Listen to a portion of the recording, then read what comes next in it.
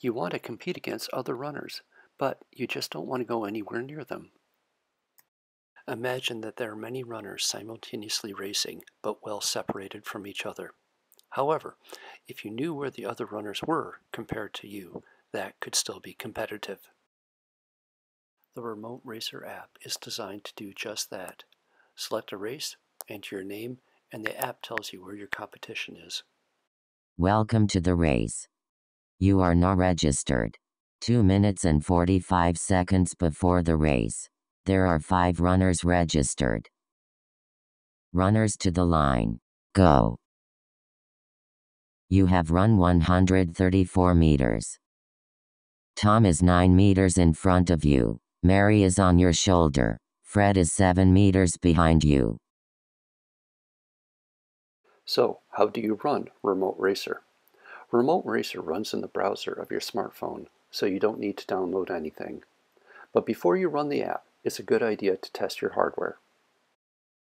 The app depends upon a voice, so you don't need to look at your phone while running, a network to connect you to other runners, and the GPS to know how far you have run. Sound test. This is a good time to set the volume. I will continue to repeat this message until you press the test off button. For the network test, click the network button, and every 5 seconds it will probe the network.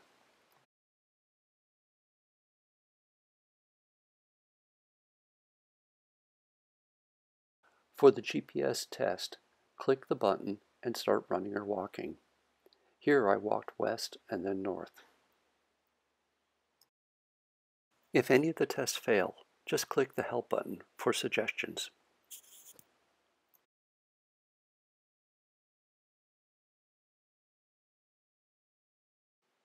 You're ready to race. Good. But first, make sure your phone won't go to sleep during the race. That would be bad. Then, go to the Remote Race app. To register for a race, simply pick the race you want, enter your name, and then hit register. Welcome to the race. You are now registered. There are 2 runners registered. 1 minute and 45 seconds before the race. There are 14 runners registered.